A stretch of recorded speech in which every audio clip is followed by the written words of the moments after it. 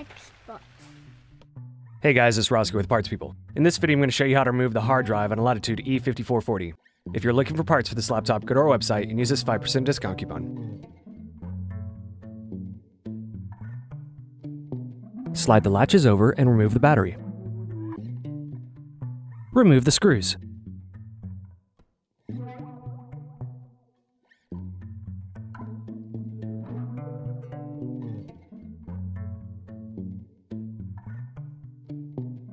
Remove the access door. Remove the hard drive caddy screws on both sides of the hard drive.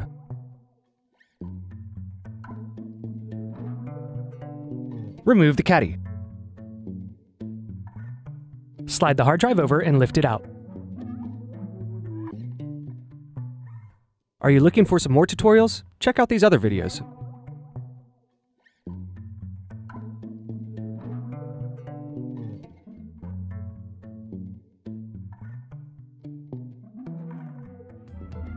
If you enjoyed this tutorial, go ahead and like the video and subscribe to our YouTube channel. Check out partspeople.com where we have hundreds of tutorials and hundreds of thousands of parts.